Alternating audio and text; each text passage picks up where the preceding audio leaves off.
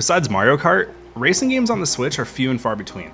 So when I got a code in my inbox for Asphalt 9 Legends, I was pretty excited to check it out.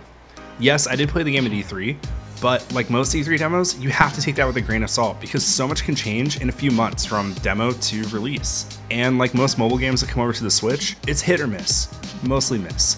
Asphalt 9 Legends is really good.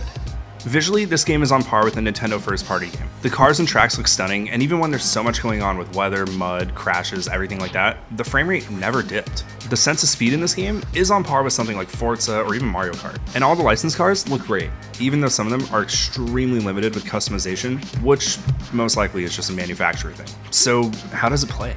Asphalt 9 is one of the fastest racers on the Switch, and quite frankly, I'd say it's even quicker than Mario Kart. Since it is originally a mobile game, the races tend to last about 1 to 2 minutes, and it does have a definite burnout feel to it, which is never a bad thing. It did feel a little weird not having to hold an acceleration button the whole time, but you get over that pretty quick. And quite frankly, I wish more arcade racers like this did that. You generate boost by drifting, doing tricks in air, or just hitting these little boost pods. And your nitro turns into a rhythm type game. So if you hit it in purple, you go really fast, you can kill everyone in front of you, or if you hit it blue, you go pretty quick, and if you hit anything else, it's kind of worthless. The maps are super crazy and really interesting, and quite frankly, I really liked all of them.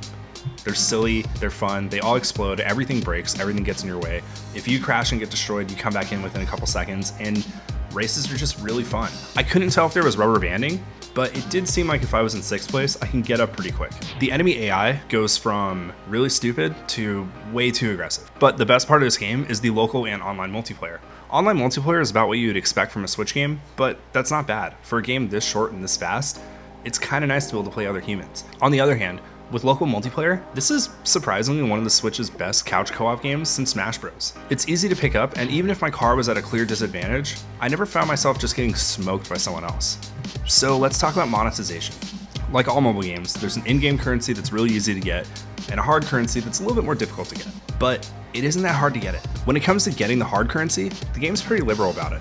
By just completing matches, you tend to earn some. Usually it's 5 tokens here or there, but after a while that adds up. And you get a free pack every single 4 hours, so you're never going without. There's 2 ways to unlock new cars. One is by playing the game, and the other one is by buying packs.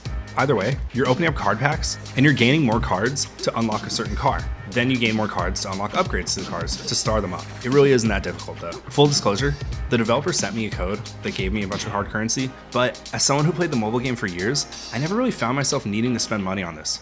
Maybe $1 or $2 here and there, but I never really looked at the $99 option and thought, yeah, I need that. But keep in mind, if you are someone that has bad tendencies when it comes to microtransactions, maybe be careful with this one. It's not bad, but it's not amazing. Visually, this game is stunning, and it's probably one of the best looking games on the Switch that isn't made by Nintendo. I mostly played the game on a Switch Lite, and I never really saw a frame rate dip. Even when there's way too much going on screen, such as rain, mud, crashes, and other cars, it never really slowed down. To be totally honest, this is one of the few games on the Switch where I really have a hard time finding a problem. Yeah, it's free to play, and yeah, you do have to spend money if you want to get cars right now, but if you're just playing this in short bursts, or want a burnout game on the go, it's really hard to say no to Asphalt, because quite frankly, this is one of the best racers on the Switch. And this being a pretty popular free-to-play mobile game means that there's gonna be a lot more content coming in the future. Just watch out for that windmill. It ain't stopping.